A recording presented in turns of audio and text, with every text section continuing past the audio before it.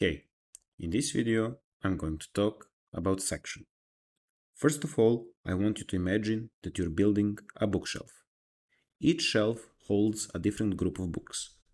Similarly, in a web page, we use the section tag to group related content together. It's like saying, hey, all these pieces of information belong together. Right in front of me, I have built a web page. It consists of some different sections, and you can clearly see the difference between all of this content. For example, at the top, you can tell that all of this content belongs together. And when you scroll down a bit, you can see that there is some different content. And this is my second section. When I scroll even further, you can see some other content that is grouped together, and that is my third section. Let me scroll up a bit and let's talk about a hierarchy, so you can clearly understand the difference between a section, a container, and a div.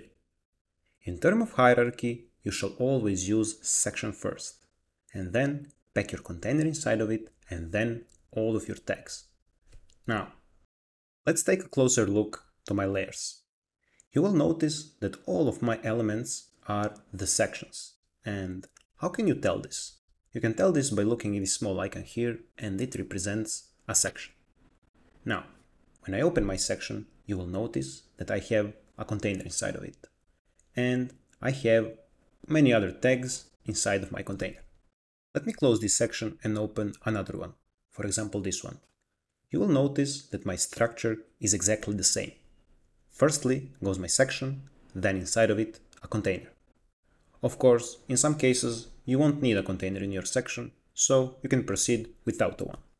Let me show you how can you add a brand new section to your project. First of all, I'll select body tag and then I'll hover over a div. You will notice this drop down and the last tag will be the section. Left click on it and you have your brand new section. When we added our new section, let's talk about some different functionalities of a section. For example, let me scroll down a bit and I'll select this section, for example. You can clearly see that there is some gap between these two sections. And how I achieved this? When I select my section tag, in the spacing options, you can see that there is a padding set to it, so my sections can be divided. Now, let's jump to some other properties. For example, setting a background. Let me go to the background panel and let's set some light gray. This looks nice, and as you can see, my whole section has gotten this background. Let me show you how can you edit some tags inside of your section through your section. Now, for this example, I'll go with the text tags. For example, I'll select my section, go to the typography options, and let's set font color. I'll go with something obvious for this example. Let's go with a red, and I'll zoom a bit for you to see it clearly, and you can notice that all of the text tags inside of my section has gotten the color red. Now, let me show you some other options, like changing a font size. You will notice when I increase the number here that all of the text tags inside of a section has gotten bigger. All of the tags except the heading tags. And why is this happening? That's because the heading element have font size set directly to them, and they don't pull a properties from their parents. In our case, the parent is a section. You're probably thinking now, when should I use a section?